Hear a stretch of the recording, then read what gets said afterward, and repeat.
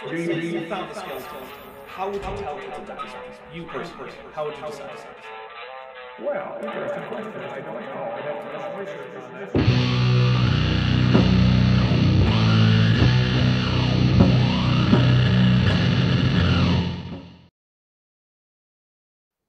Hey, can you see us? Hello? We should be here. Landon? Yes, So- I'm here. I can hear you. Sorry about that. fine. We had some technical difficulties on my end because I am no longer used to running this in the VR setup. Because I'm in VR. Hi everybody. So like I said, or well, like you didn't hear me say, of course, as you know probably from just the title, we have Landon Curt Noll here to talk to us about astronomy news, which is always fun. Landon, how are you? Good morning, good afternoon, or good evening from your friendly secular astronomer, and of course, depending upon your time zone, latitude, and other factors like your attitude, is whether it's morning, afternoon, or evening. So, hello there, folks, and how are you doing? And it's always a pleasure to talk to a real live dinosaur. Well, today I look like an alien, so Well, of it, but perhaps the dinosaurs came from life that came from. Seems Mars. unlikely, but sure, why not? So, Well, I mean, over the lens. I'm not saying that dinosaurs came from outer space. well, but- according to Star Trek, they went into outer space. Oh, Yeah, in Star Trek, there were a species of humanoid hadrosaurs that left space before the asteroid impact. It was strange. But let's talk about real space and not fake space. yeah. So moving from your realm of your imagination to reality, we have some interesting stuff, and there's been a lot of interest in a particular star in the constellation Orion. That star, I pronounce it Betelgeuse. Some people call it Betelgeuse. There actually are 4 varying pronunciations depending on where you derive the name from, but the name comes from Arabic. In fact, a lot of our stars in the northern hemisphere actually have Arabic names. Yeah. People know that, but the traditional name for that either means the armpit of Orion or the hand of Orion, and that Orion is a constellation. Constellations are like, you think, counties in the sky, Right. but if you look at the typical, most people, if you point out Orion, they kind of get a notion of they think of the shoulders, the belt, and the legs. Some legs, yeah. Although if you're in a really dark sky, you begin to see that those are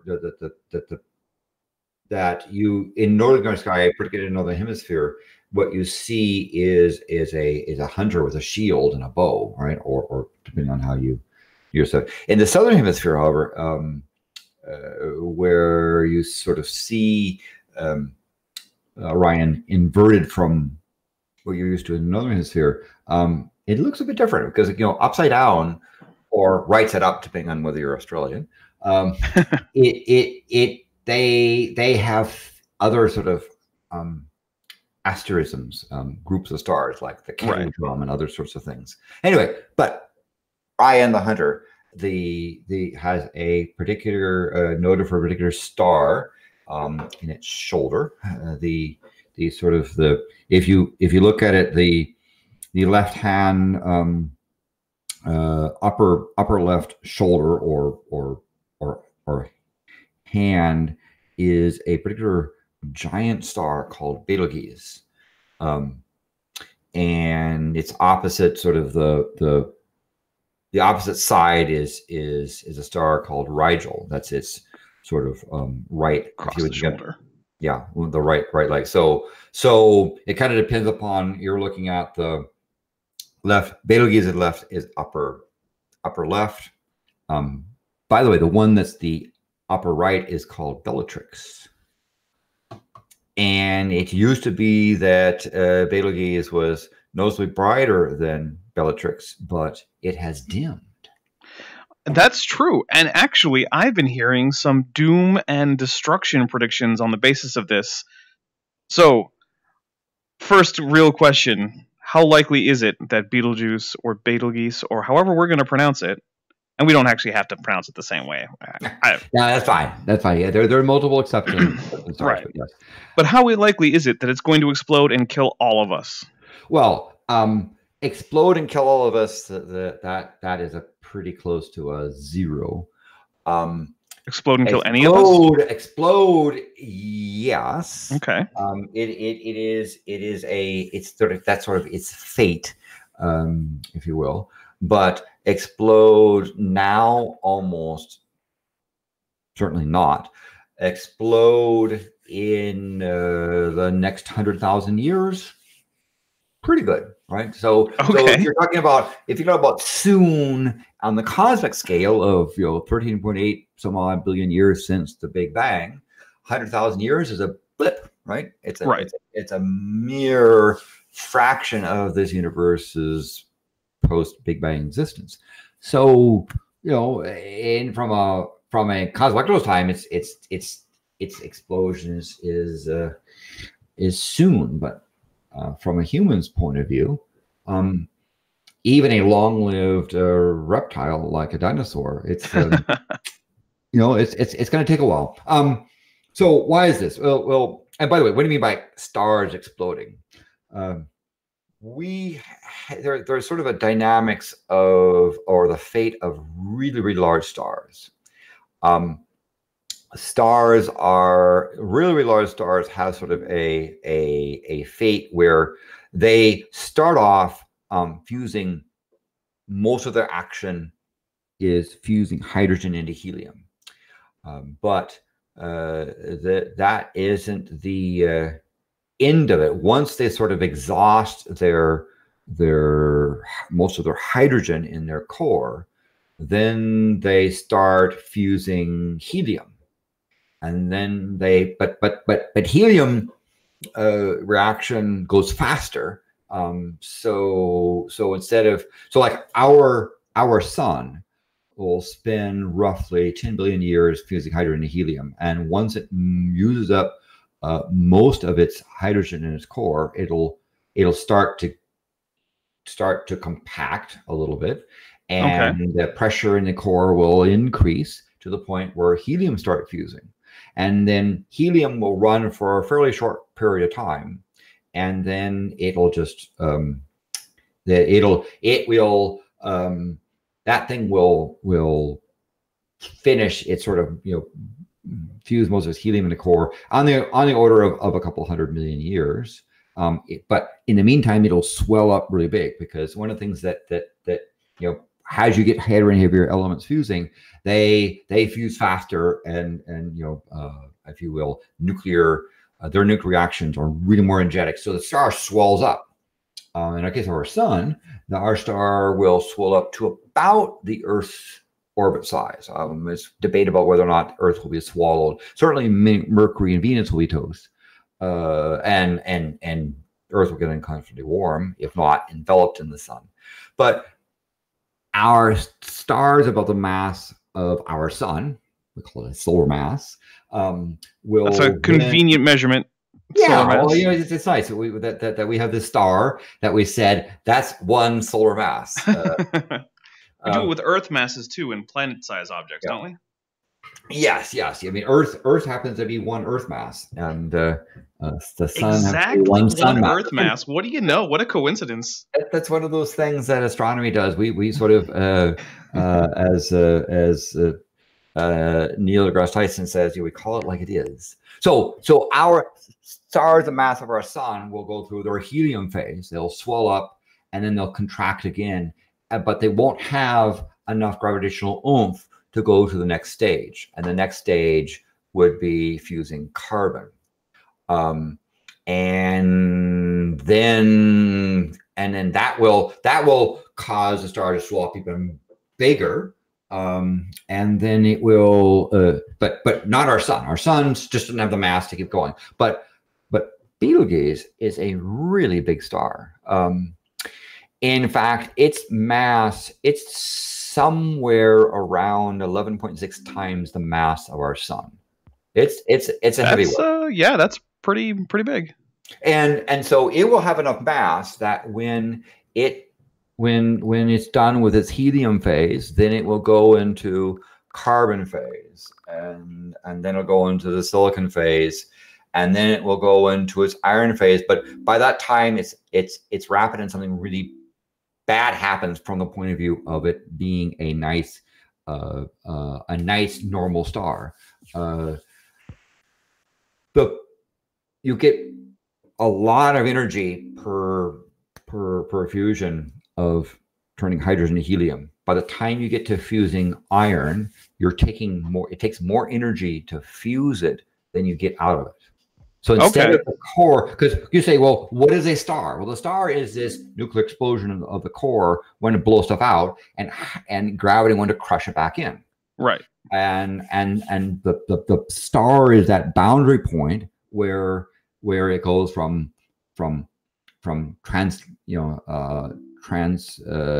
to transparent. That is, when you no longer can see through the star. That's what we call the edge of the star. That boundary is a spot where the nuclear explosion, if you will, on the core is pushing it out, and gravity is pulling it back in. So if the core gets to be more energetic, like it starts to go from fusing hydrogen to helium, then the explosion pushes the star out. Although, in fact, to the point where it'll sometimes blow off the outer layer. Right? That when it goes to one of those new phases, it'll throw off the outer layer. Not all the star will go, but you know, a good fraction of the star will blow off into space. And in some cases, you get left behind with a sort of a naked core. We call it a blue straggler, or blue supergiant. Anyway, for stars as massive as Betelgeuse, that star will go through all these cycles, and in the end, when it starts to get to the point where it begins to fuse things like iron, it's all over. The fusion no longer adds energy to the star; it takes away from energy. It goes from what we call exothermic, or putting out, to endothermic, taking energy in.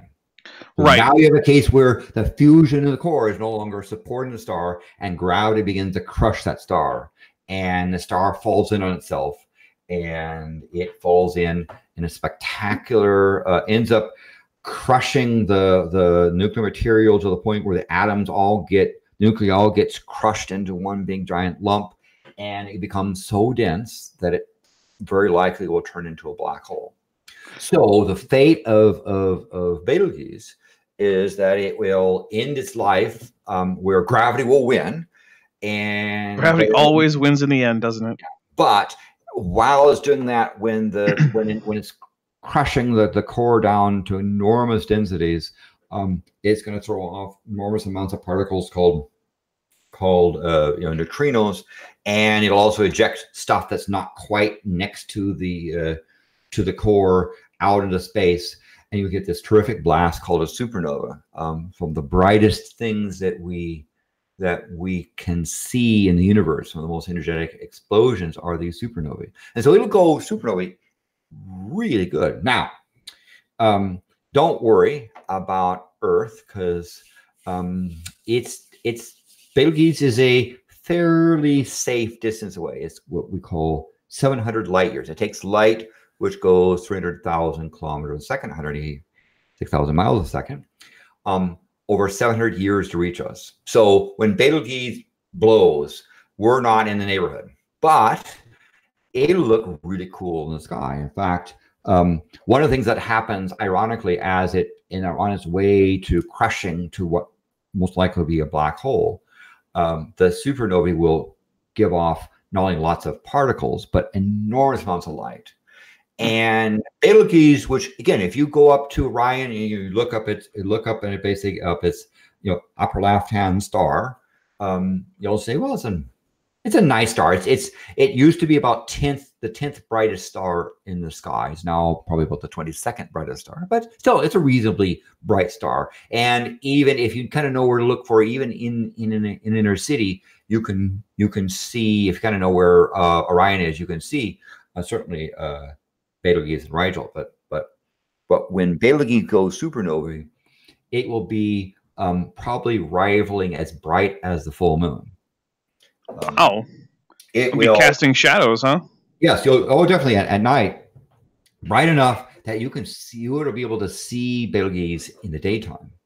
Because you can see it when you got the full moon and it's near sunset or sunrise. You can see the full moon in the daytime.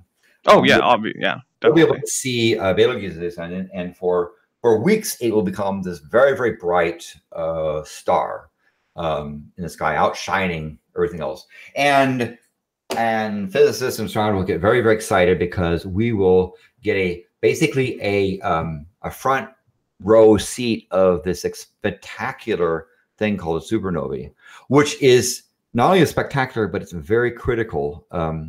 You and I would not be here if it wasn't for a couple of stars about 4.8 and 4.7 billion years ago doing the same thing. Right, they're providing the heavier elements, right? Yes, because not only will it crush and form a hole, but a lot of the outer layers of the star will be ejected out into space, and those will be full of very, very heavy that we call them heavier elements. Most of the universe is hydrogen with little bits of helium, but the next most common elements like oxygen, carbon, so forth, come from stars fusing. And when you get to stuff like silicon in your sand, the calcium in your bones, the iron in your blood, those are thankfully due to the death of stars. So one thing that happens is that while Betelgeuse will go out in a spectacular explosion, it'll see the surrounding space with lots of elements that form chunky stuff that will turn into planets around other stars. Okay, and we do have some questions from the chat, 2, I believe. We have, and also if I'm missing a question that you've given, just please put it in the chat, and yeah, we'll. Yep. So let's see. From Nestlig20, I have heard that the sun will leave a white dwarf made of carbon and oxygen. So wouldn't the sun also fuse its atoms into oxygen, not just carbon? Yes. I mean, there's also to be fair. Yes. So again, our sun doesn't have the mass to go through and crush into bigger stuff. So when our sun finishes its giant phase and fusing helium, it will shrink down, but the gravity won't have enough to really crush into anything other than just this very, very sort of hot, dense ember. And also in the sun, we have there's something called a carbon, nitrogen, oxygen cycle, which is going on as well. So the end result of our sun's little white dwarf will have bits of carbon and oxygen. There'll be some of the stuff. There'll be nitrogen in there and other elements, but it won't have fused very much to become silicon. I mean, there is a really, really small chance that a couple of silicon atoms could be fused together, but it's not a very common reaction in stars like our sun, particularly in going into white dwarf sites. So it'll just be this sort of smoldering ember that will stay hot for a long time. But that's the thing about also important to understand in terms of age. The more massive the star, the shorter life it has. So our sun, which happens to be one solar mass, will have its really good shining moments for around 10.5 billion years.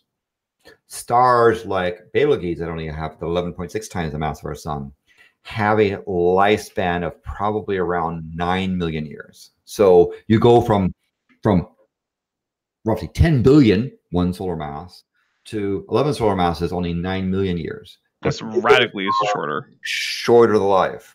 Yeah.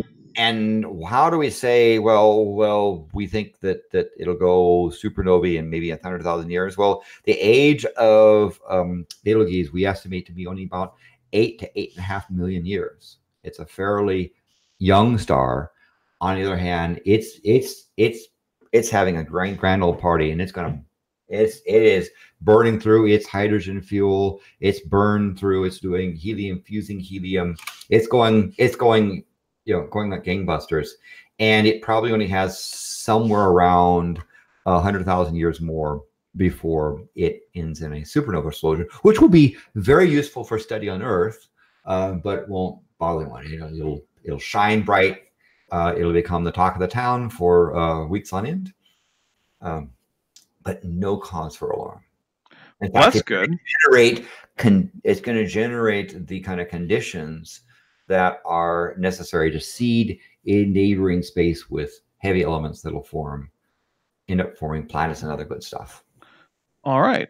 Let's see. We have a couple questions. Where's the Ceratosaurus? The Ceratosaurus is around. Don't worry. It's not. Ceratosaurus isn't gone. I just wanted to do a little space-themed avatar for the space show, so that's what's happening. I get a little alien guy. They're an adaptive bunch. At least some of them not so adaptive. I mean, this alien looks like a monkey with a funny-shaped skull and weird skin, so I mean, it's an unfortunately anthropocentric interpretation of an alien. Yeah. So stepping back and say that the facts of the matter is, Betelgeuse is going through a dimming phase, and we talk about variable stars, and its dimming is quite unusual. It's dimmed a lot more than we've seen in since we've had accurate observations of the star, but it's not uncommon for red supergiants like this star to have these sort of little events. It doesn't mean that its death is now. It means merely that it's going through its end of life throes. Okay.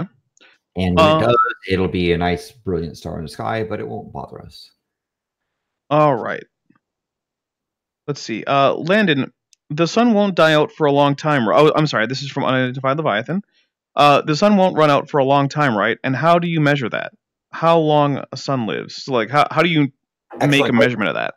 Well, you could do a couple of ways. Well, so yes, the sun's age when it started fusing hydrogen probably started around 4.6 billion years ago, and maybe 4.65 billion years, somewhere around there. It has at least another 6 billion years of core fusing material in it. So we can calculate how much hydrogen is in there and the rate that this core is fusing, because we can see the amount of energy. So we can do the math and say, yeah, it's got about 6 billion years. We can also look at other stars that are similar in type to our sun, and look out in the universe. The nice thing about looking out in the universe is you could think of it takes light longer to reach there. So you see stars that started shining a lot longer ago, and so we can see what one solar mass stars do,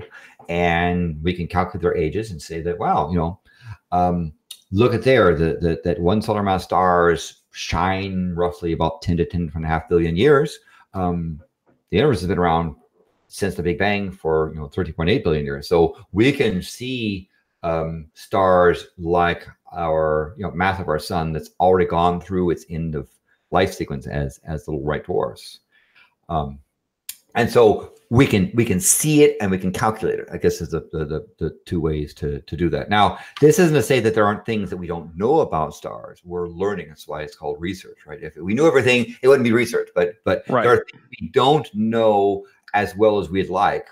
And one of the things we don't know as well as is how really massive stars like red supergiants operate. There's some details inside that are a bit confusing because they're kind of extreme conditions. So we certainly have a lot to learn, particularly in its last stages. The stages leading up to a supernova, like what Betelgeuse will go through, are something we're very interested in watching and seeing. And so when it finally happens, we'll certainly learn a lot. Not to say that we don't, it's not like we don't know anything. We actually know quite a bit, but there's lots of details we'd like to get a better, a bird's eye view, or let's say a front row seat to the performance.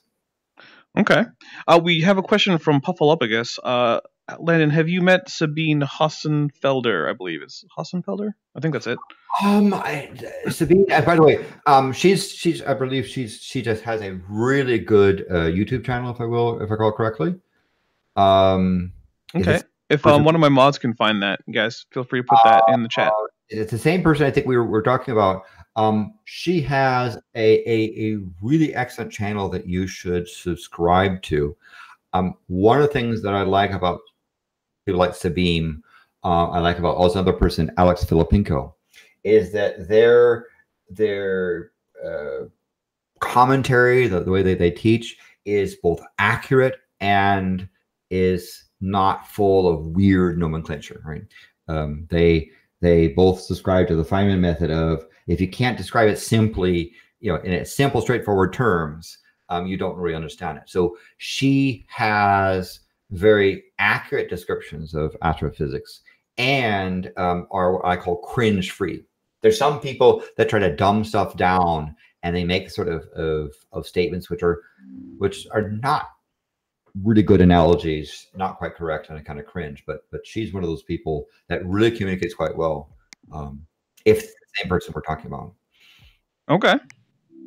I know. Now, in terms of seeing, I've been at I believe I've been at a conference that she's been at, but I don't know that we've ever had a conversation that maybe, astronomers like to stand around and have, cocktails or something like that. And so I might have said hi or something at some point. But you don't know that you've had a real conversation with her? Not anything detailed. Okay. Not anything to remember. All right. But we're a friendly bunch, and again, there are some really good educators. Astronomy isn't all that cutthroat. Oh yes, of course. I think probably the problem with astronomy, particularly the academic side, is cutthroat. Academic circles in general tend to be full of amateur politicians. And people have arguments about whose office has more volume versus who has more surface area. Who has a better office is an academic pecking order. And do you evaluate your office by how much stuff you can fit into it, or how much surface area you have, or how much usable surface area you have? And so they have their academic squabbles and fights and committees and all kinds of stuff in administration have to deal with. And at least politicians, I mean, people that elected office, they're professional in their politics. The academics tend to be rank amateurs. Politicians, most elected politicians, understand the knockdown sport of politics. So as a result, astronomers, and there's a lot of astronomers that are employed as academicians, professors and so forth, have to suffer the ills and fates that await a professor on endless faculty committees and other sort of stuff. Right. But they're nice ones. And again, people like Alex Filipinko, a very, very prominent physics professor at Berkeley, UC Berkeley. Okay. One of the most prolific. Actually, he's a really nice guy. His lectures, like are full of useful facts, and that people go and watch his lectures, even though they understand the material, because the way he explains things is marvelous. And so I highly recommend paying attention to folks like that. Okay. Let's see. Again from Nestlig 20, I was wondering about how the first subatomic particles, photons, quarks, bosons, whatever, formed. Did they condense out of energy, and in what epoch or whatever you want to pronounce? So he's referring to models shortly after the Big Bang, and there's the general models show that you had a early on in the universe, and we're talking about a very, very small fraction of a second. I mean, and much shorter than the blink of an eye. The model says that that much of our visible universe was confined to what we would think of today as a relatively small, dense state and relatively uniform. And then one of the more common models is that thing went through something called inflation, and where it went and space exponentially expanded at an enormous rate. But during that time, there is quantum mechanics was rearing its head, and the quantum mechanics tends to that disallows or makes it very difficult for you to have everything in a very precise energy state. So there were little fluctuations going on back then in the quantum universe. Well, when our visible universe was everything was relative nearby in a dense state. If something got a little bit hotter, its energy would be transferred to its neighbors or colder, and so they equalized. But when it began to inflate really fast, it became difficult for this hot spot here to transfer its energy to the colder spots there. So you end up having these hot and cold spots, these fluctuations. And very early on, those fluctuations started doing one thing that happens in extreme conditions is you have this matter energy transfer back and forth. People know about the famous formula, Einstein's famous formula, E equals mc squared, where a little bit of matter m turns into a lot of energy E, right? And that c squared, c is sort of, we call it the speed of causality or speed of light in a vacuum. So it's c squared is a really big number. So a tiny bit of matter turns into lots of energy. But the way we normally think of it is that this going back and forth between energy and matter was happening freely. As the universe expanded and cooled, something weird happened. The way that normally happens, if you take, for example, matter and antimatter and bring them together, they ignite each other in a nice little subatomic explosion. You get this ball of energy. That ball of energy will then turn around and produce matter again. But it tends to produce equal amount of matter and antimatter. Somehow, in that early universe, a little bit more matter happened to come about than antimatter. Because the normal thing they say is, well, gee, if you've got this matter turning to energy and energy turning matter back and forth in very early universe, very, very high temperatures, all kinds of wonderful physics, we should have had sort of pretty much equal amounts of matter and antimatter, and they would have kind of annihilated each other, and we'd have just had this sea of photons, light, energy around there. But that didn't happen. In fact, it turns out for some reason we don't quite understand, about 1 part in a million more matter was created than antimatter. So matter turned out to dominate by just a little bit. We don't understand how, we don't understand why. And so it's one of the things that gets us really excited, because something to learn. Here's the thing. Yes, science is about questions. And when scientists find something they don't understand, we get really excited, because if we're open-minded, we're about to learn something. And so one of the big mysteries going on right now is, why is there matter in the universe? We should have had a kind of this equal balance of matter, antimatter, and most of the universe should have been just these sea of photons. There are a lot of photons out there, but if you look out in the universe and do observations, it's matter. Any antimatter that gets generated only has a short life before it finds some matter and goes poof, turns into a bunch of energy. So somewhere in that early universe, as he was talking about, a little bit more matter was created than antimatter. And we think the bias is basically like, you got 1 million parts matter and 990,000 parts antimatter. So you got together, and that one part that survives. Survives, and it's you and us. So that's it's a minor thing, but it's also quite important. So we do things like create this the big Large Hadron Collider at CERN and other accelerators to try to recreate those early conditions in the universe. I mean, that's one of the big things that accelerators do, is they will take, like, say, a proton, antiproton, have them smash into each other, or protons smash into protons, or electrons and positrons lighting each other, or so forth. They create little balls of energy. Those temperatures are in the form of like trillions of degrees.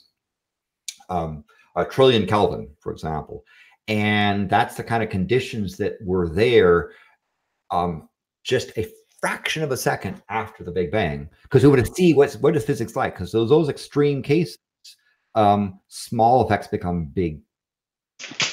And apparently one of those small effects was, for some reason, the universe prefers matter over antimatter just slightly, which is good, because otherwise you and I wouldn't be having this. Excuse me a second. You and I wouldn't have this well, webcast, and Betelgeuse wouldn't be a star, and we wouldn't be talking about it. So thank physics that matter won. Excellent question. Sorry, there was just a little bit of a technical problem where my mic fell for some reason. I wasn't watching it, so I don't know why. Hello. I am sorry about that. Chatting. The question is, do you hear me? I do hear you. It was only my microphone, and I am very sorry about all of the horrible sounds that I'm sure everyone just heard. Well, what we say is that mass and energy are equivalent. So particles are things like protons, electrons are have mass. They have what they call rest mass. They also have something called relativistic mass if they're moving fast. But if they are staying still, stationary relative to you, the observer, they'll have a certain amount of mass, a certain amount of heft, if you will, and it has to do with something called the Higgs field. But yes, so the M, we talk about mass. In fact, it's quite correct to say a electron has a mass of electron, or it has the energy of 511 rest energy of 511 kiloelectron volts. What does that mean? Well, if you had a spark gap where the voltage potential between the two is 511,000 volts, you'd have the same amount of energy that the rest mass of electron has. That's what we call. So if you take an electron and an anti-electron called a positron and bring them together, they'll annihilate, and you'll get two photons of 511 kiloelectron volts. And you get those massive photons. They can generate pairs. That's quite a lot of energy. Notice I said massive photon, right? Mass energy is kind of equivalent. So if you take if you have interactions of two photons that are at the 511,000 kiloelectron volt energy levels, you'll get an electron-positron pair. But that's the odd thing, that E is going to sort of balance when it happens today in our laboratory. When you create particles out of balls of energy, you get equal amounts of matter and antimatter. And that's why, but we think the possibility is that really high temperatures, really super dense energy states has something inside it that might favor matter over energy. Can you guys not hear me right now? I can hear you now. Can you hear me on the stream? Let me see. Pardon the echo here while I. Oh no, I'm back apparently. Okay. Okay. All right. Sorry about that, everyone. So, okay, here's the moral of the story. Never let your microphone just completely fall off the desk while you're in VR and then unplug itself. Because apparently that's a really bad time. Well, it has to do with gravity, right? That the microphone attracts the Earth and the Earth tracks. So don't let the Earth smash into your microphone.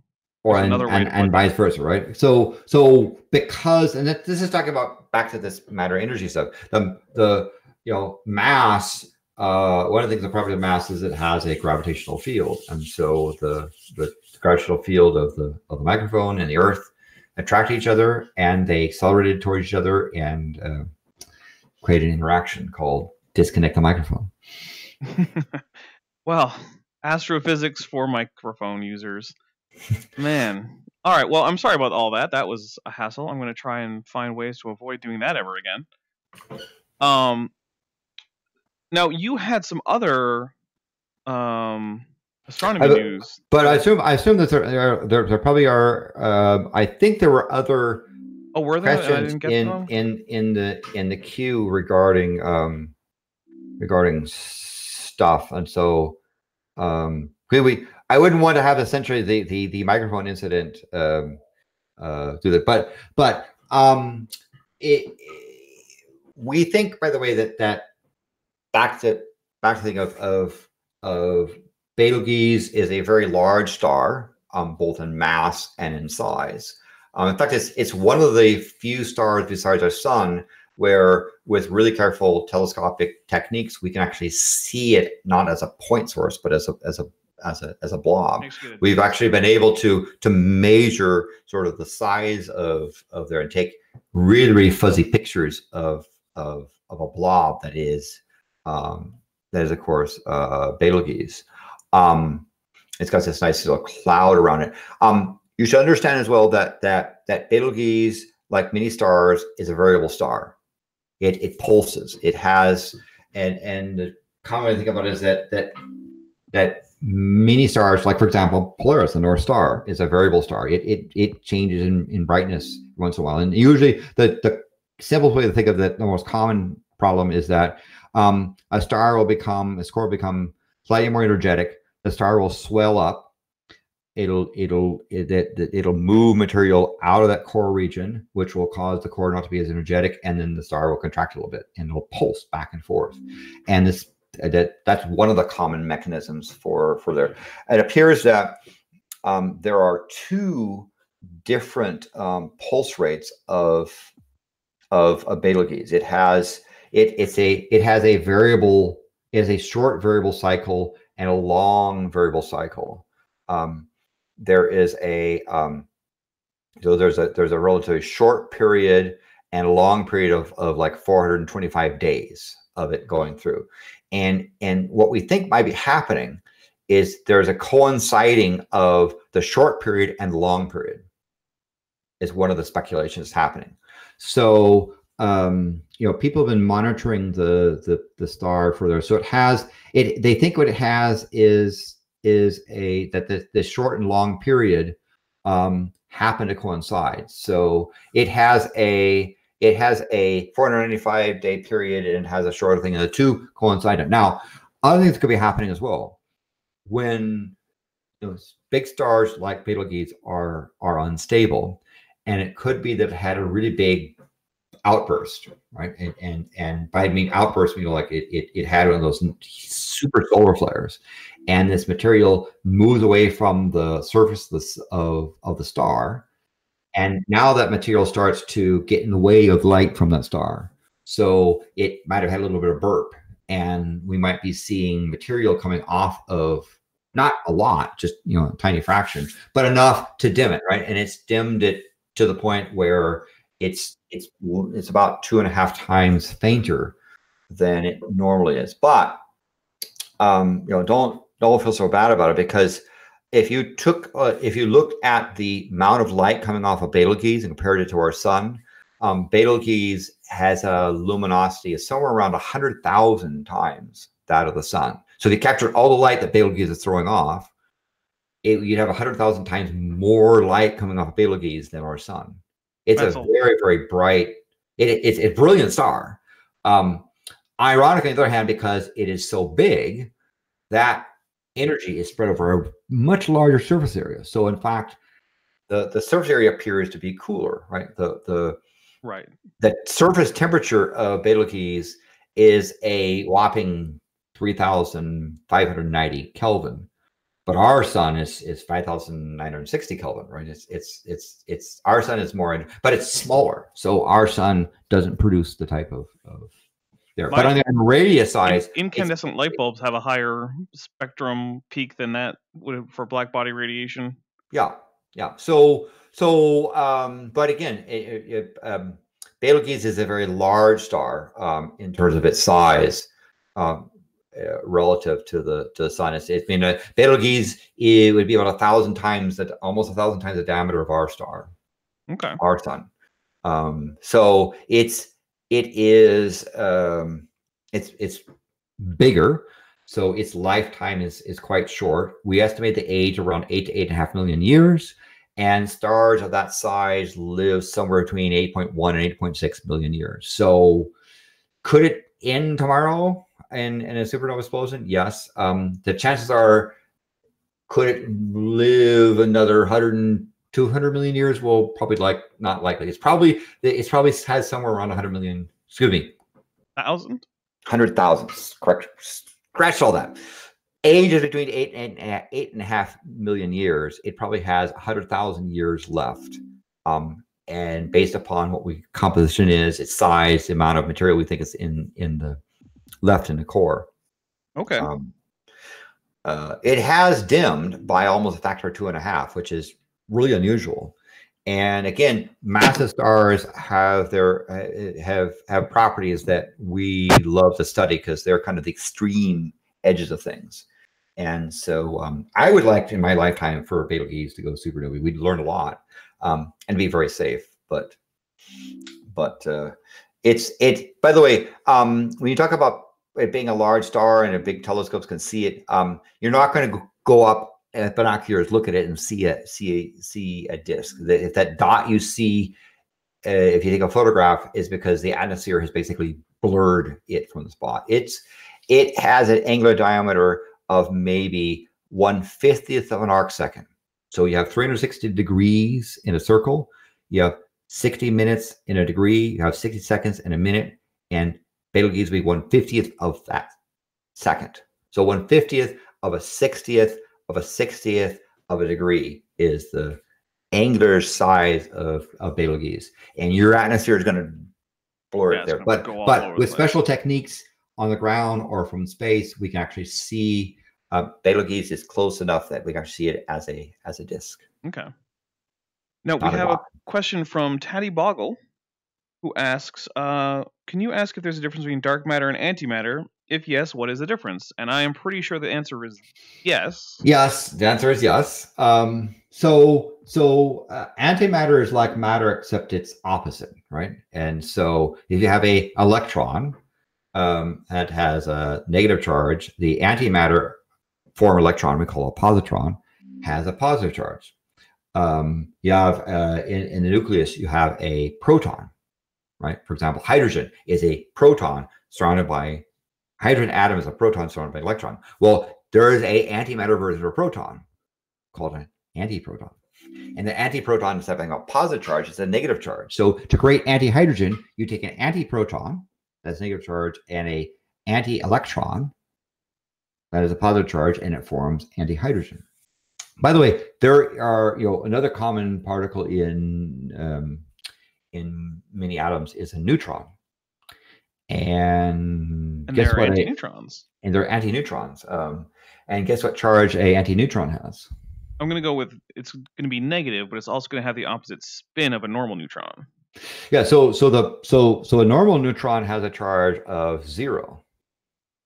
So an antineutron also has a charge of 0, negative 0, right? But it turns out that things like protons are made up of smaller things called quarks, and there are 3 quarks that make up a proton. Well, the antiquarks make up the antiproton. The same thing. There are 3 quarks to make up a neutron. There's antiquarks to make up an antineutron. Anyway, so whenever you get matter and antimatter together, they tend to annihilate each other, and you get that conversion to energy. That E equals mc squared is a useful thing for an object that's not moving relative to your frame. And so so that's why a lot of times, for example, in particle accelerators, we want to create these dense energy states. We want to recreate conditions very soon after the Big Bang, because we want to see what does the universe do.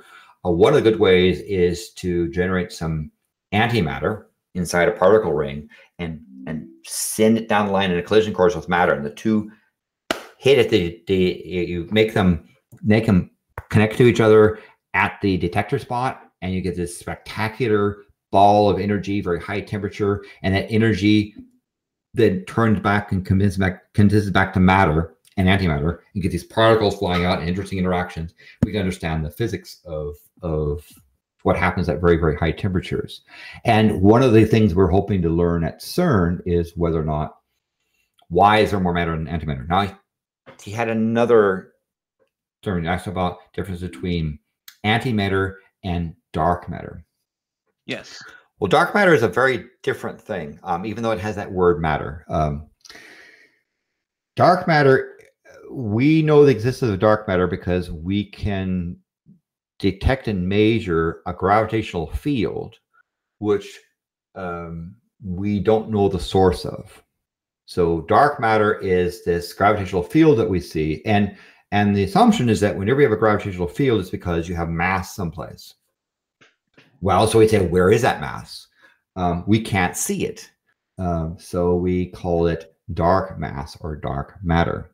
Now, by dark meaning that this gravitational field we think is being generated by mass somewhere, but that matter, that mass, we've never seen it emit light in any wavelength. We've never seen it reflect light. We've never seen it absorb light.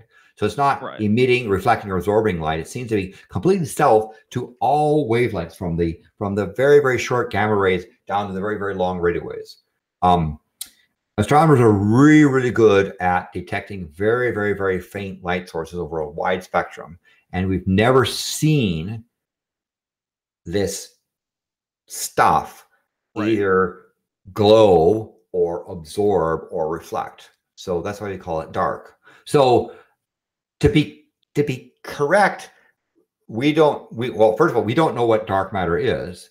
There is a gravitational field that we assume is being generated by some mass someplace, but we don't know where that mass is. And it's kind of embarrassing because it turns out on average there's 6 times more dark matter than there are normal matter. What I mean by normal matter, if you took the energy of the dark matter that could create that excess gravitational field, it's 6 times more than normal matter. Take all the particles in the visible universe, all the protons, electrons, neutrinos, all the weird stuff, what we call normal matter. Dark matter sees about 6 times the mass or 6 times the energy. So there's a lot of it there. We just don't know why. So there's been various theories about that perhaps gravity on cosmic scales works a little bit differently than in local scales. There's some stealth matter that photons don't interact with. We don't quite know. So we don't even know if dark matter has antiparticles. We presume it does. Because we don't see dark matter and dark antimatter annihilating each other and creating energy. If we did, we would see photons and stuff coming out. So did the universe have a bias towards, if dark matter is mass of some particle, some place, and we don't know what it is, it obviously didn't create anti-particles in the same equal amounts, because we have this dark matter hanging around. So again, science is about questions, and one of the questions, a very famous, interesting character called Zwicky. He was a astrophysicist from the Fine Institute of Caltech, and he started doing simple calculations, saying, "Well, here's a galaxy spinning." You've seen those whirlpool of stars, those spinning whirlpool of stars. And he started taking measurements and saying, "Well, let's see how fast this thing is spinning around." And he looked at it and said, "Wow, that's kind of interesting. This galaxy is spinning so fast it should be flinging itself apart." Right. And so, well, maybe it is. Maybe we just happen to see it there. So he started looking at clusters of galaxies that are orbiting each other. The gravitational field is got each other into this cosmic dance. And he started measuring the speeds of those galaxies orbiting each other, because you can measure their mass to say, well, and you find that, wow, this cluster of galaxies is orbiting each other so fast that it should be flinging itself apart. Maybe it's just happened to be, we happen to see it in the last portion. So he looked at another cluster. He kept coming in and saying, "Hey, folks, we've got too much gravitational field here. If I can't count for all the mass, everything in the universe happens to be in this weird young state. Then why is this thing?" And unfortunately, there's a number of people that sit there and say, "Yeah, well, maybe there's black holes. You can't see the black holes at the time, right? Or you can't see the environment, the effects of the black holes." Or people came up with excuses, right? They kept saying to Zwicky, "Yeah, well, maybe there's we don't understand the mass of a neutrino, so maybe there's these neutrino particles out there." They came up with excuses, but they didn't take them incredibly seriously, and he didn't take kindly to that. He was known for criticizing his colleagues for not paying attention to important things. It turned out Zwicky was right. it is a big deal, and now the existence of the gravitational field of stuff we call dark matter is big, right? And in fact, you look at the mass energy equivalent of dark matter to normal matter, it's like 6 to 1. So it's not just this esoteric thing on the side.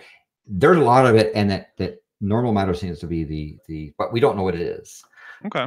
And so science is about questions. It's a great question. It's got mass. Ricky and other people like him that said, "What is this?" And we are really excited because we don't know, and we're in the process of learning. Actually, if people are interested, my video coming out tomorrow afternoon, depending on where you are. For all of the US, it'll be afternoon or evening. If you are in Europe, unfortunately, it'll be like the middle of the night. And I guess if you're in like, I don't know, Australia or something, it'll be yesterday morning. I don't know how that works. Yeah. Or tomorrow morning, the next day, Tuesday morning. Sure. Yeah. Check out this thing about the so you have this series about the early origins of the universe and alternative theories. Well, unfortunately, so this guy is giving this talk called Big Bang Exploding the Myth, and I'm now about, oh goodness, an hour, almost, let's see, yeah, coming up on like an hour and a half, maybe a little bit more, worth of commentary on this. And it's really not much more than half me. It's probably, like 64% me talking, and the rest of it is this guy. Still hasn't touched on the Big Bang. Yeah. It's been, how did the moon form? What about the nebular hypothesis? How do stars form? And it's like, and we don't know all those details. It's why it's called research. Right. And the thing that separates science from dogma is science is about questions. Dogma is about telling you what the answers are, even if they don't know it. Right. We do, I believe, have some questions now that have come in. I think we have a little bit of a stack of them. So do you want to pick one, or I can pick one off of the chat as well? What would you prefer? I think I'll just go mostly in order. Let's see. So we got Dark Knight Apologetics, and he is asking, is there a possibility that Betelgeuse has already gone supernova and we just don't know it yet? I'm guessing the answer is yes, but probably not. Yeah, it's kind of different upon it. There's a little bit of semantics here. It has to do with what is now, right? You and I know that now is now. I mean, now we're having this podcast. But what does it mean to have now for something far away? Because when we see Betelgeuse and we say it's 700 light years away, what we're saying is that we're seeing light now that left the star when it was the common year 1320.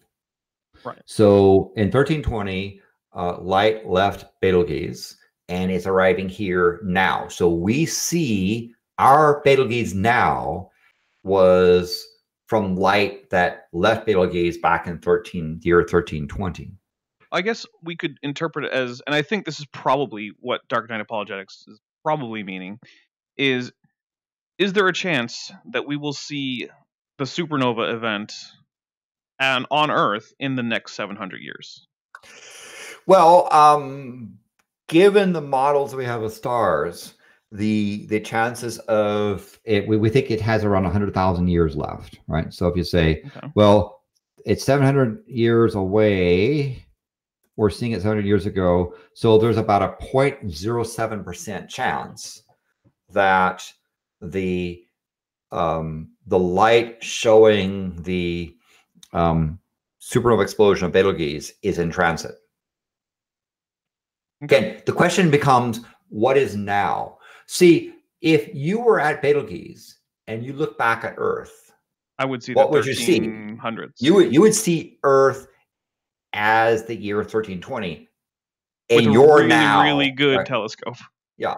You would see the environment of stuff happen, right? So when we say something like it's 700 light years away, what we're really saying is that at the time that the light left that object to come towards us, it took light 700 years to get here. So See, their now is different than our now. So if you were there, you would have a now, and you would see Earth as it was 700 years ago. They would not, for example, if we had a powerful radio transmitter, we were broadcasting this podcast back to Betelgeuse, they wouldn't pick up our now until 700 years in the future. Right.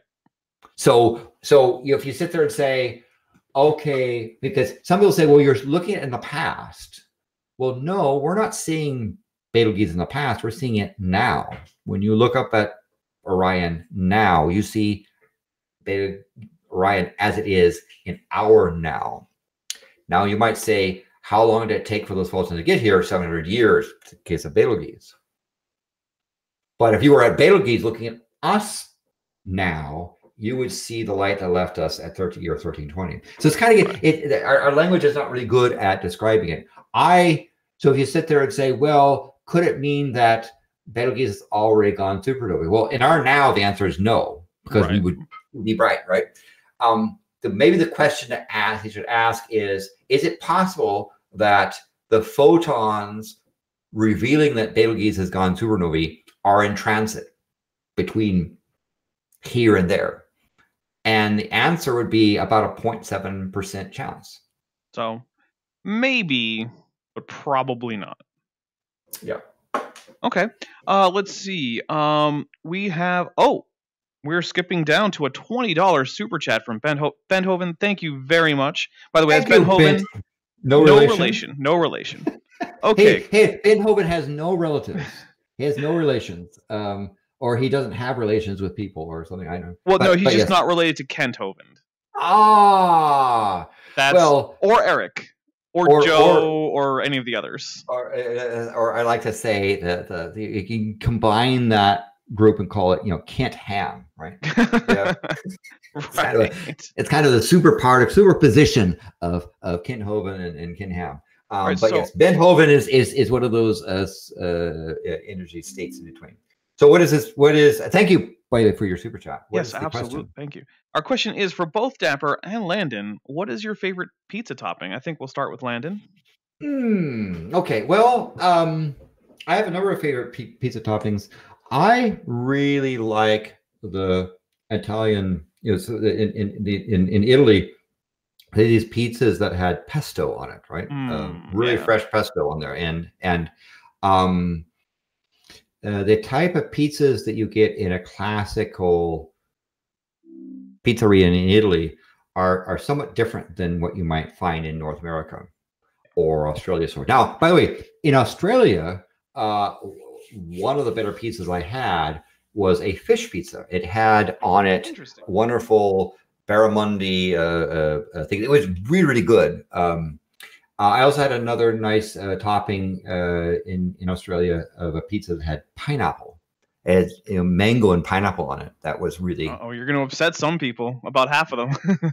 but Australians do. They're kind of the opposite, right? They do things upside down, right? So. Well, yeah. I mean, yeah. They need to hold on to the ground above them because obviously, since the Earth is flat, or gravity only goes one way because the Earth isn't flat. I don't know how it works. Literally, but be careful because you can't. If you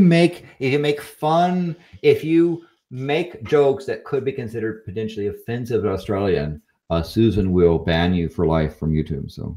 Oh. Well, we'll try not to do that. That's what happened. That's what happened to me. That's why I can't. Oh.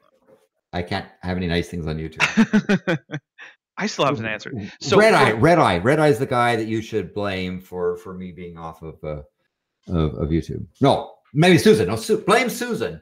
Okay. Susan blames Red Eye because she was trying to protect Red Eyes. All right. So for me, it's a thing that kind of varies occasionally. So if I'm in sort of it depends on what kind of sauce I want. Yeah. If I want a tomato sauce, then I'm going to want some kind of. There's going to be usually some kind of meat involved, like maybe like a pepperoni or a bacon or something. But then if I want like a white sauce, then I usually go for things like chicken. And sometimes I'll even do things like say, let's put some fresh greens on the pizza after it comes out of the oven. with the chicken and the the melted cheese and the white sauce already on there. And that would also include things like a pesto sauce if I was going to go for a pesto sauce on the pizza. So what you should do if you're trying to evaluate a place that serves pizza or alleged things that they allege to be pizza is you should try to evaluate pizza in its base form, right? It's fundamental, the fundamental unit of pizza. So maybe a cheese pizza, or Italian might call another thing that's like a pizza margherita. It might be again cheese, a little bit of basil, oregano, that sort of thing. Because it's like ice cream. If the ice cream maker can't get vanilla right, there's no point in trying chocolate or mango or other fun ice cream flavors. So start with the basics, and if they can do a basic thing, and this is important, I think. One of the failures of pizza places that are not in New York is that you have to buy an entire pizza pie in order to determine it's not good. Whereas if you can go to the pizzeria and say, I want to buy a slice of cheese pizza, and you look at the cheese pizza and evaluate saying, is this pizza I would want to consume? Then you could buy larger quantities of it. So sell pizza by the slice, take the fundamental pizza unit, like let's say a cheese pizza, and consume it. And if it's good, then you can go for more advanced toppings. Okay. Let's see. We have back to the more astronomy-based topics. Sure. We have Nestling20 asking, photons are their own antiparticle. Why don't they destroy each other? And why is it the only particle who is its own antiparticle? And well, I don't know. There actually are other particles that may be its own antiparticle. One of the questions is a neutrino its own antiparticle and it destroys itself? Or in the case of photons, it is a carrier of the electromagnetic field. So it's not really a matter particle. So, but photons can collide, annihilate each other, and guess what they do? They form particles. So if you have two really energetic photons and they interact and they have enough energy to create a particle, then you get matter. So now the problem is if you get two very weak photons like we have with light, they'll interact, but there's no particle light enough for them to form. So you need really energetic photons that interact to create matter. But that's that E equals m squared thing again. Okay. We also have from Taddy Boggle, I'm going to go with Boggle. It might be Bogle. I'm not really sure. Taddy, let me know in the chat. Is it possible that dark matter exists in a dimension outside the ones we can detect? Well, that's a general question of are there more dimensions than are obvious to us? And I guess you have to come back and say, well, semantic, what do you mean by dimensions? Well, the common thing you say when you measure something about, you say, where something is, you talk about effectively three fundamental axes: height, width, and depth. Right? It's x, y, and z if you're doing the polar coordinates. Up, down, left, right, forward, backwards. But most of the time, when you talk about meeting someone, you don't sit there and say, we will meet at the corner of 3rd and Elm. You say, we're going to meet at the corner of 3rd and Elm at 11 o'clock today. So you introduce another dimension, if you will, called time. So commonly when you talk about interactions, you need to talk about where and when. This is about now, right? When I talk about now, you might think I'm talking about now in a time spot, but colloquially, when we talk about now, like let's have a podcast now, it means let's you and I meet in cyberspace at the same spot at the same time. Right. So that's why physicists like to talk about at least 4 dimensions, 3 being spatial, up, down, left, right, forward, backwards, and 1 being time, which is sort of causality. Question is that it? Are there potentially more? Models of string mechanics talk about having up to 11 dimensions, that the other dimensions are really small and curled in on each other, folded in each other, that they're not really apparent. So it is possible that dark matter is some stuff from another dimension that poking its way into it. You might think, well, what do you mean by another dimension? Well, if you were a being in 5-dimensional space and you look at us folks in 4-dimensional space and time, you would see the volume of the time and space that encompasses our universe in as a little ball inside yours. You'd be able to move in and out of our space time because you have your own dimensions out there. So could something be poking through with other dimensions and showing up? Yeah, it's possible. People are exploring the notion that this is where you get into these things like multiverse and Right. other interesting models that people are beginning to explore. Okay. Great question, though. Let's see. We have from Fourth Dimensional Jake. Could dark matter be innumerable numbers of tiny black holes all throughout the universe? And I feel like the answer is probably not, because the tinier a black hole is, the less time it spends hanging out. As a thing.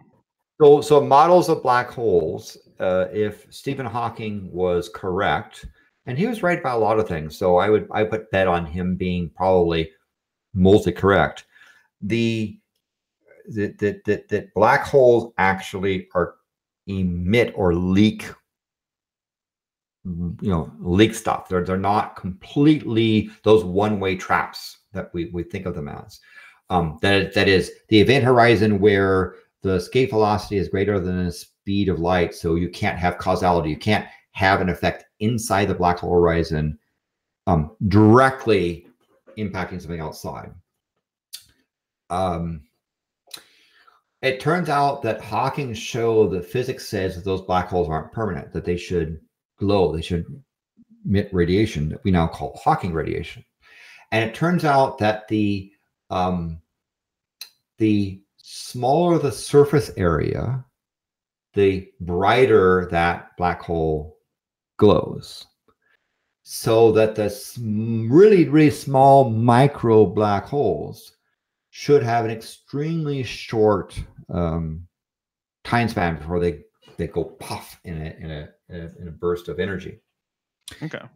So the chances are that very small, those micro black holes that might have formed even the moments early after the Big Bang have already gone poof. The big, massive black holes that we find commonly in the center of galaxies are ones that are going to last much longer than the longest lived star. So it's kind of the smaller the black hole, the shorter its life. It's kind of opposite of the bigger the star, the shorter its life. It's a weird effect. Okay. We have a question, and I'm Fourth Dimensional Jake. Sorry, I'm not entirely sure if I get what you're asking. Right out, it says our system, I'm not sure.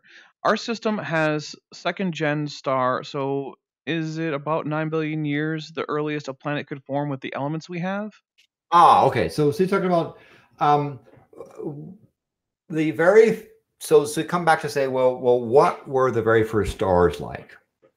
And it turns out that we think the very first stars were probably massive stars, had very interesting properties. These first stars formed out of the primordial soup that came out from the event of the Big Bang, and would have consisted of mostly hydrogen with a chunk of helium and maybe a trace of lithium, and that would be it, right? That those stars would have been what we call poor in other stuff. Astronomers like to call other stuff besides hydrogen, helium, lithium metals. It's not like they're chunks of steel. They're sort of a name that we give. I actually mentioned that in my next video. I said astronomers aren't always great at naming stuff sometimes. Yeah, I mean that's one of those cases where it actually the term metallicity or metals was intended to be a joke. Sort of a kind of a joke saying, it got a laugh at a conference, and then it stuck. It kind of stuck as a thing. It's a way Actually, I think what they're doing is that we're poking fun at chemists. You shouldn't, because chemists are cool people and they can do things to you if they get mad. They know all the horrible poisons. No. The chemists are nice. They're nice people. But it's kind of an inside joke. So the very first stars formed from lumps of mostly hydrogen and a little bit of helium. And they probably formed very massive lumps. They were probably massive stars like Betelgeuse, or even more mass. And so a lot of them existed for a very short period of time and went supernovae. When they went supernovae, they created lots of these heavier elements. But one of the things also that happens with a star like Betelgeuse goes supernovae is it turns on a tremendous shockwave. Not only is it, all kind of material comes out, but that shockwave slams into gas clouds. They're normally just sitting there fluffy, minding their own business. All of a sudden, this giant goes bam and hits this gas cloud and compresses it, creates lumps. Lumps have gravitational mass, right? They're the gravitational because of the mass there. I should say, the lumps are chunks of matter. Their gravitational field starts to do what? It starts to collect more stuff around it, and so that super shockwave creates little seeds of what becomes stars, and those stars material piles up and they begin to fuse. We call that the second generation of stars. Those stars go for time. Big ones go faster, small ones go shorter. But then you say, well, what happens when they go bang? Then you get the third generation of stars. If our model of how our sun and our solar system formed is reasonably correct, about 4.8 billion years ago, and a little later, 4.8 billion years ago, a second generation star went supernovae. Its shockwave pulsed out and went out from space and hit a gas cloud, much like you might see Orion, a little gas cloud there, and it created lumps. One of those lumps became our sun. Not only did it cause a little compression and started to form the seed that became our sun, but it also, all those heavy elements that were fused in that last moments of the star's supernovae got stuck in our lung. So that happened 4.8 billion years ago. Well, then another star reasonably nearby, 4.7 billion years ago, went supernova again. So we had a second bang, that shockwave that hit us. And because we were already kind of a condensed lump that had been condensing for about 100 million years, it was able to, a lot of the good lumpy stuff that came from that supernova were able to stick to us. And so we actually got a second dose of heavy elements. And so you and I, the iron in your blood, the silicon in the rocks, the calcium, all the cool chemistry stuff, remember those nice chemists can tell us about, came from two stars. We actually see a bimodal distribution of our elements that result. One that came from a supernova 4.8 billion years ago, one from a second supernova 4.7 billion years ago. Somewhere around 4.65 billion years ago, that lump got dense enough to start to fuse that became our sun. Mm-hmm. And the lot of the heavy material nearby that wasn't pushed away from when the sun switched on, all the radiation streaming from that core stuck around. They eventually coagulated to form lumps that became things like Mercury, Venus, Earth, Mars, the rocky planets. The big gas bag, the next one out, Jupiter, is a result of the hydrogen, the relatively light stuff, being pushed away. The hydrogen that wasn't in the sun, wasn't gravitationally bound to the sun, the light coming from the sun streaming on, popped a bubble. And the size of that bubble is, guess what? The size of orbit of what Jupiter is pretty much today. Okay. There's kind of if you look at a progression, there should be a spot, we call it asteroid belt, where there should have been with another planet. There's another nice orbital resonance spot there, but we don't have a single large planet in the asteroid belt. we have a dwarf planet Ceres and a bunch of other smaller stuff around, but there wasn't enough, never enough stuff to copulate and form a planet there. Why? Because the gravitational pull of Jupiter, that the edge of that bubble, sucked in a lot of stuff. I mean, even Mars is a pretty wimpy planet as far as mass goes. It's a fairly light as far as rocky planets go. So Mars is better able to form. It doesn't have, you know, its gravitational field is like a third or the fourth of Earth's. It doesn't have enough gravity to even hold an atmosphere.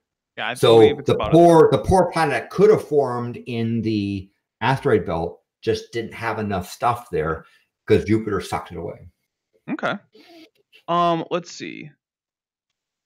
According to our model, if our model of the universe, of how our solar system forms is reasonably correct, and we have a pretty good idea it is. There's some details we don't know, but.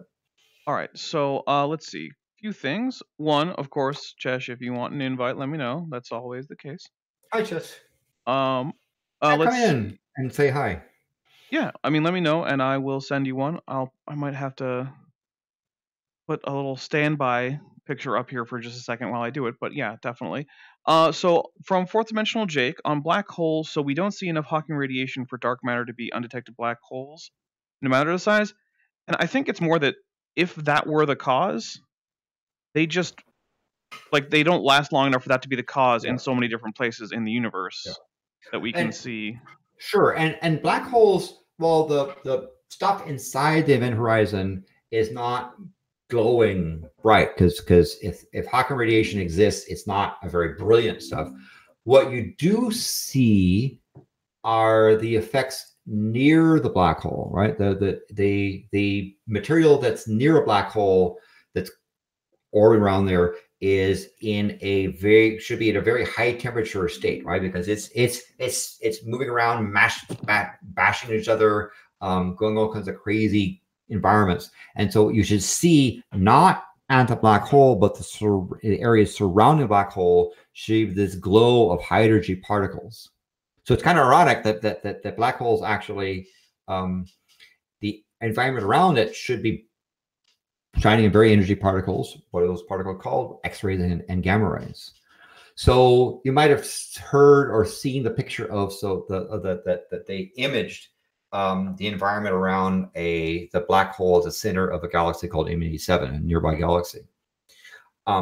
What they actually, and you saw this sort of reddish thing with this sort of black dot in the middle.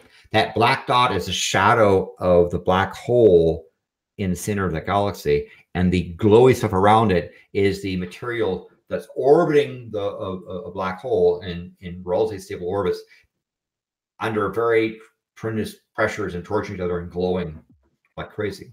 So if there were lots of black holes out there, we would see in particularly in the X-ray and gamma ray spectrum, the environments near them glowing. The other thing we would see is that those black holes would be bending light, and we'd see light from much more distant galaxies and stars being distorted much more than we do today.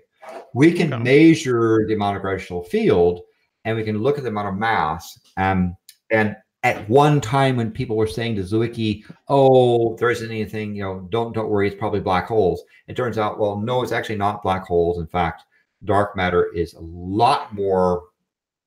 a lot bigger gravitational field than all the black holes we can account for.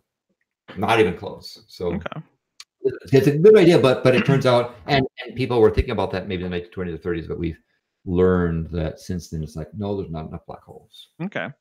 Now, I do think we have a couple, what do you call it, questions. However, I'm going to jump down to someone who seems to disagree with you. And Creation and Truth writes in all caps, wrong. What do you? You said creation is truth. Yes, is truth. Yes. That's a really interesting. I think that's probably a incorrect statement, but if it's a name, maybe it's a troll. So who knows? But what do you think?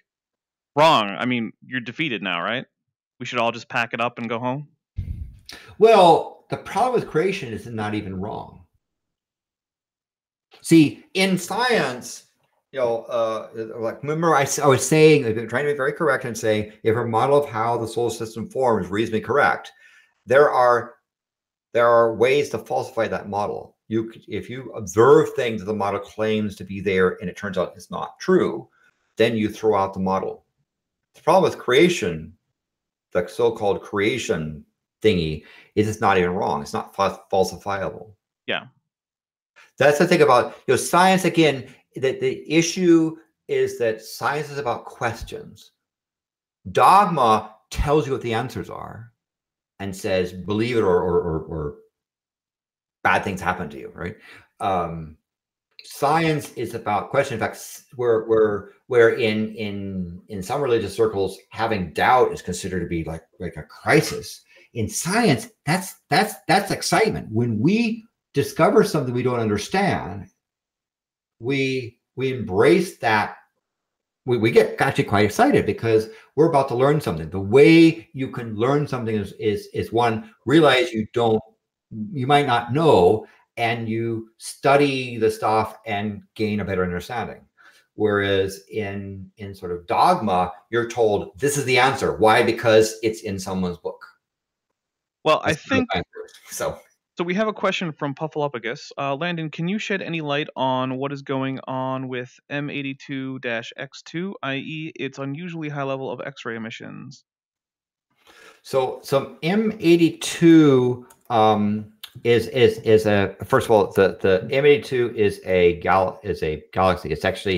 It's in the Messier catalog. Good old Messier. Looking for comments and finding everything else. Yeah, he was basically saying, because back in the days, the telescope weren't that good, and so you'd see fuzzy stuff and say, oh, that might be a comet, and it's like, oh, no, it's not a comet, it's not moving, right?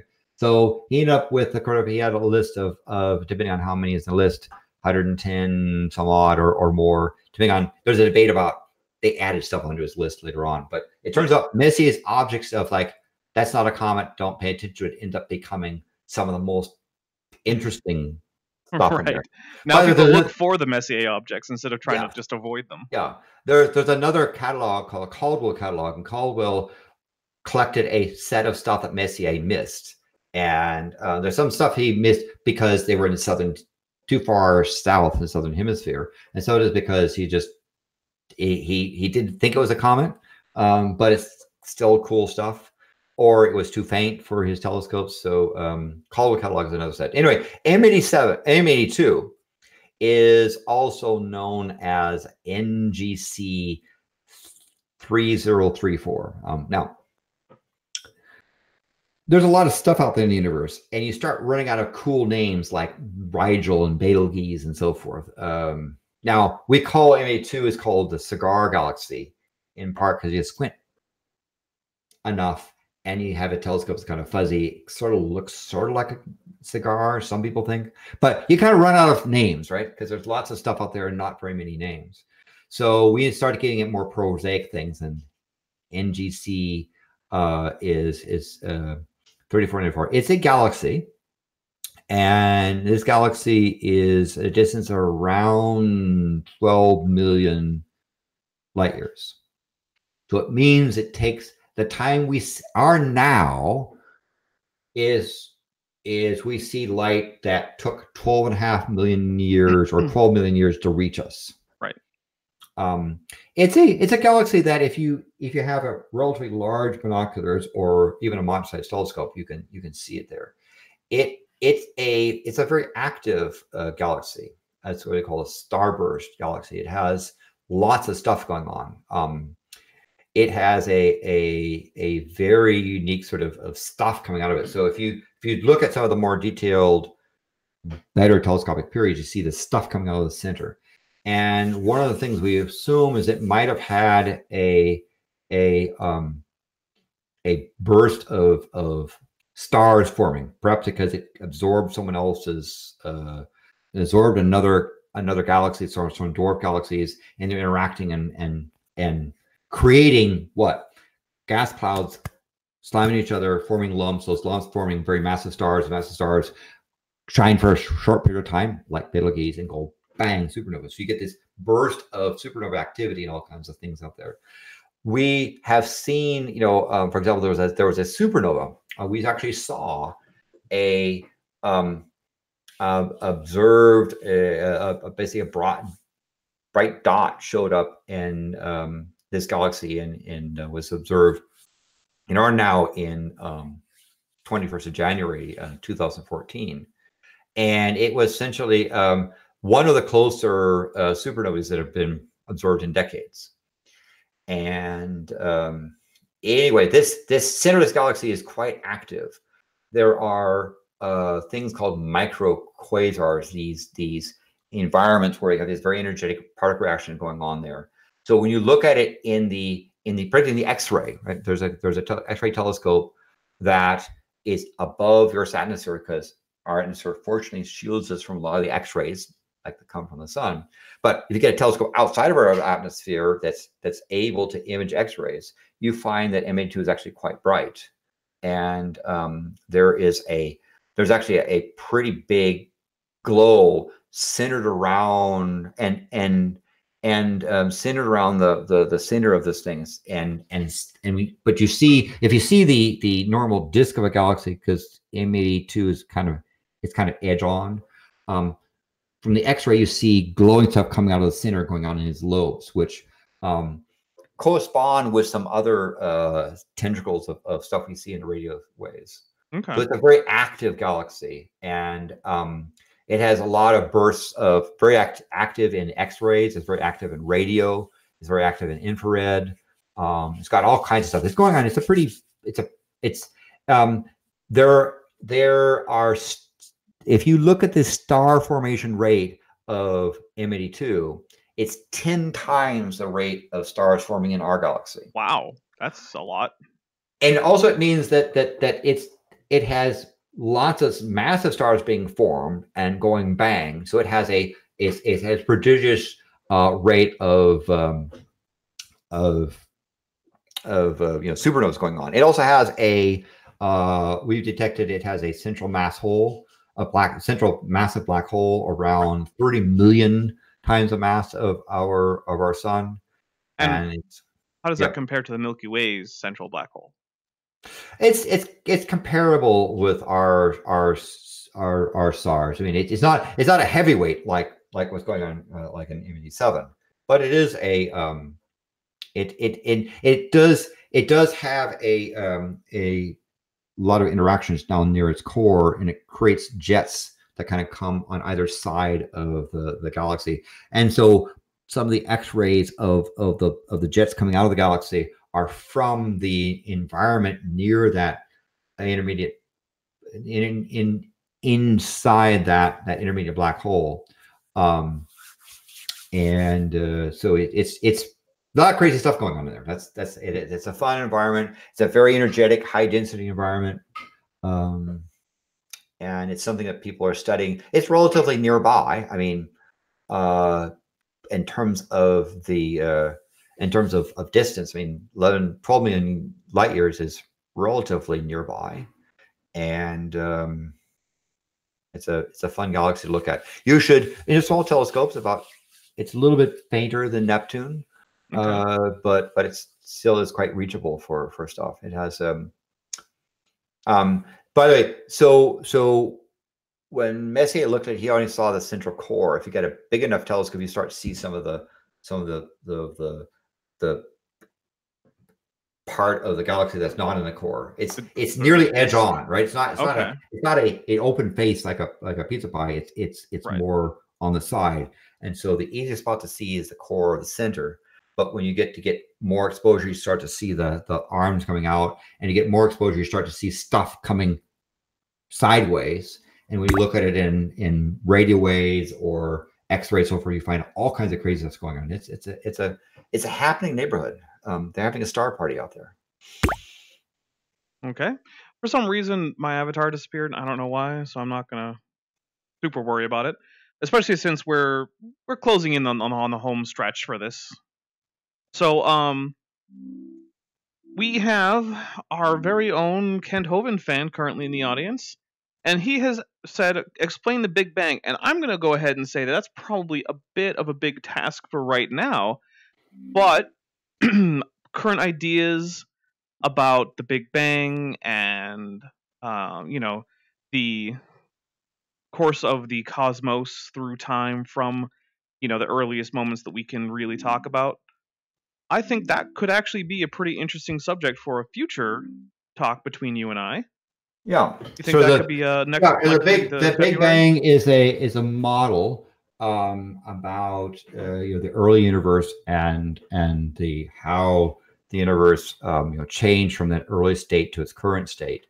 One of the things that the Big Bang model does not do is explain the situation prior to the Big Bang. And there's various models that say either that time and space was created in the Big Bang, or it came to being in the Big Bang. That the Big Bang process also established time.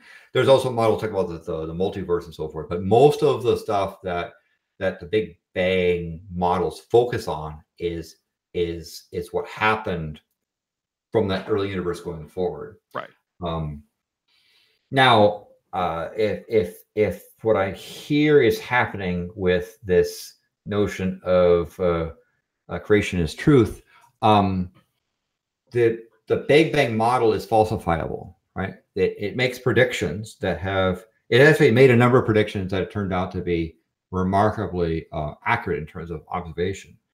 And there are things that states that if we observe something which is contrary to the model is falsified and it's tossed out. Right. Now, this is different than dogma, which says we'll take some Babylonian plagiarized thing, write it down in a couple of different ways, dictate that that's called truth, and tell you that's the dogma, and if you disagree, you're a bad person. It's hard to do science that way. So it is. That's why you get things like the talk that I'm going over in my current video series, which is and I have to say talking about people saying it's rude. I think it's actually rude to kind of ignore stuff. By the way, if you want to deal with looking at a scholarly description of some of those texts, you should check out a group called Milwaukee Atheists. Every Sunday, they actually read. Get this, they actually read the book called the Bible in various sources. And if you start actually reading that thing, if you read what that dogma is, you sit there and say, wow, okay. So I prefer to stick to reality and observable. I prefer the scientific process with falsifiable processes. And so that's why you hear me making statements like, if this model is reasonably correct, then da da da. Now, in the case of like the Big Bang process, there were things we're learning about, right? The early universe, and the model is being refined. It's not a complete understanding of everything. We're not telling you this is what it is.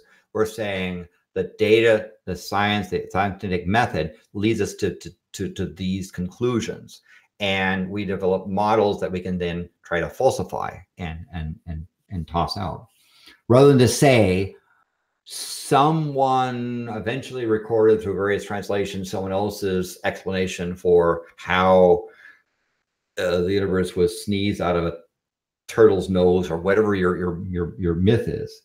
Declaring that to be truth and saying, if you don't believe in that truth, you're a bad person.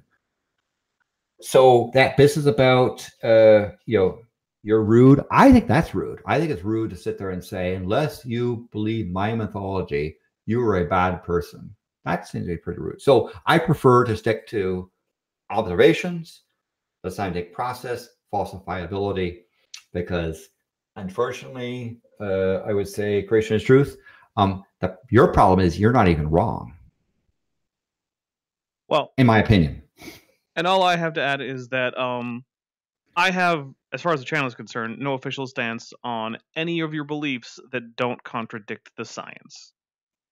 Once your belief does contradict the science, though, then there's another issue. Yeah. So, outside of that, there's a lot more fun things in reality. Like again, that question about M82. Study that galaxy. There's a lot of really interesting stuff happening, right? The fact, for example, we've learned that the starburst rate probably started around 4 to 6 million years ago, given the emissions coming from the starburst area. So something happened in near the core of that galaxy to drive up the star formation rate much higher than average several million years ago. And it's creating a very interesting environment. So nice thing about it is that you can see the effects of supernovae because it's got a lot of it going on in there.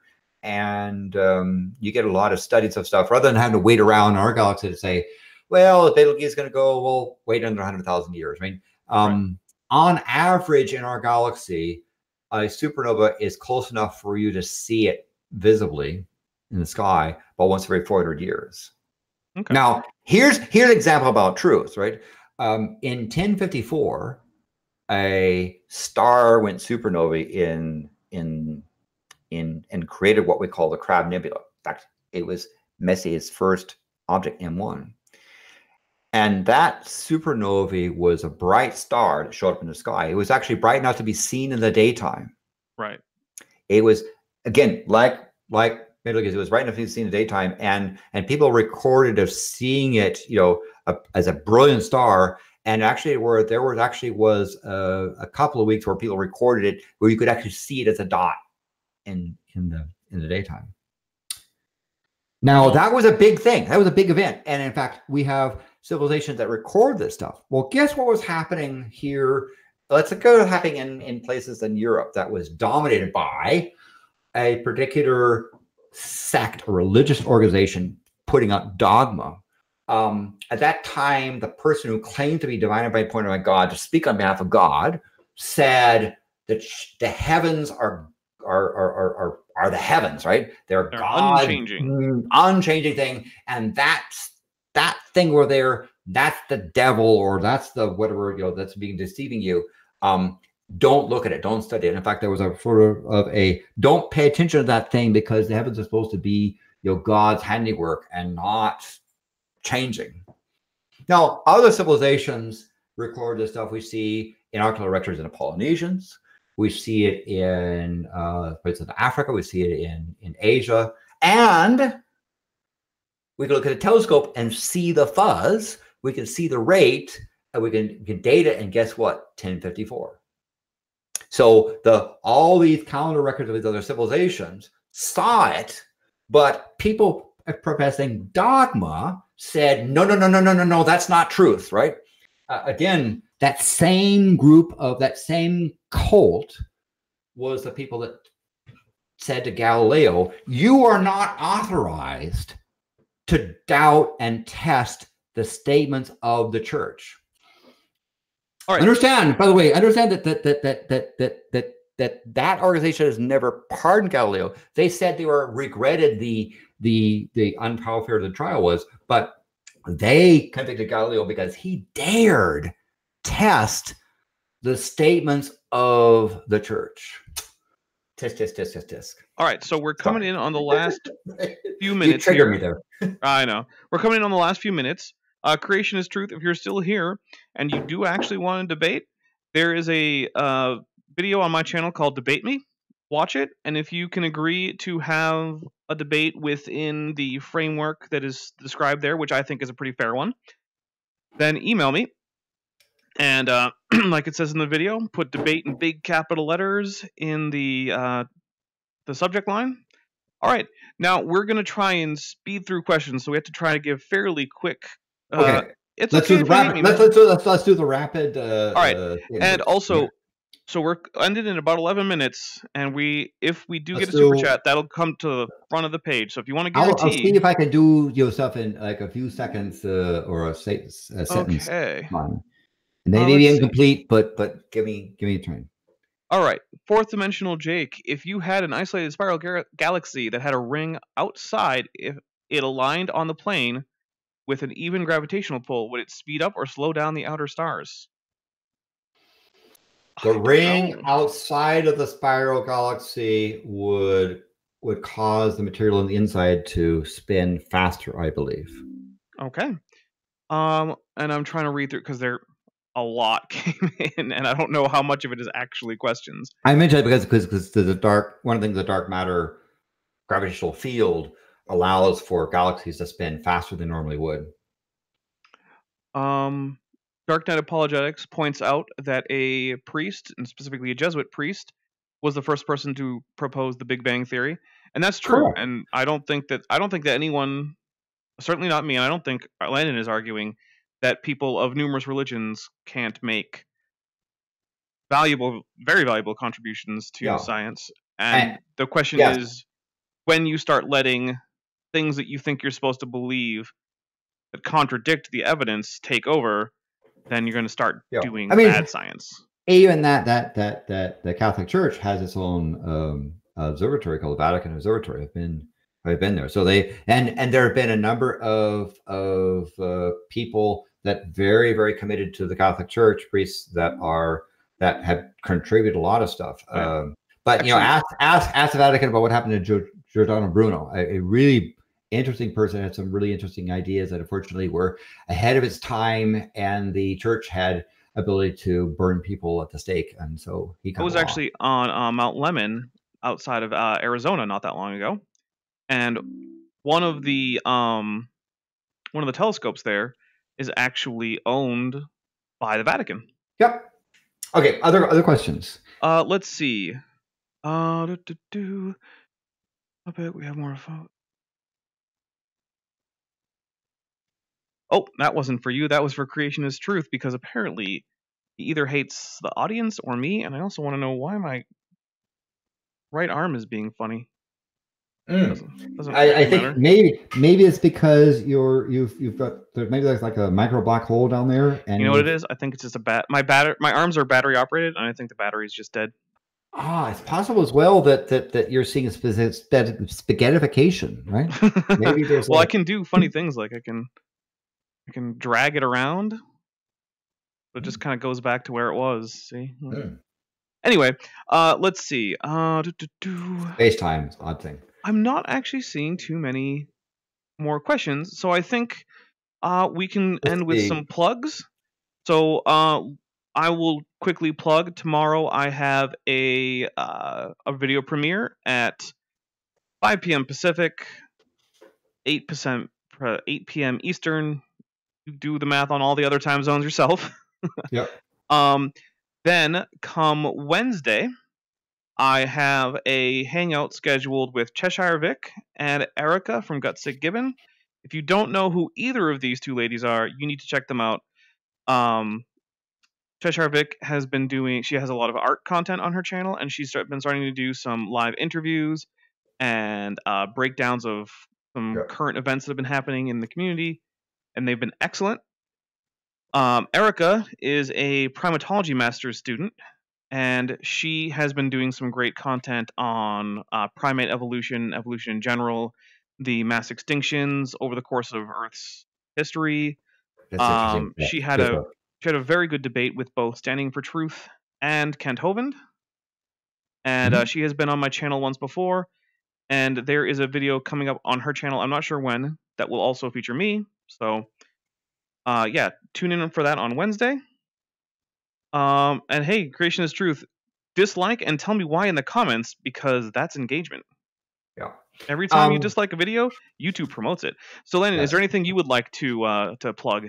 Well, a couple of groups out there. Certainly, I would invite Creation is Truth to check out Milwaukee Atheists. They have an atheist Sunday school where they read the Bible. They're also reading the Apocrypha on Fridays, and they do check out their Patreon and some of their and some of the videos they've done. They just did a thing on the council, very sort of early church councils, a lot of really good scholarly work regarding Christianity. Another group I would recommend you check out is In Time. There are a couple of folks there that do really interesting commentary.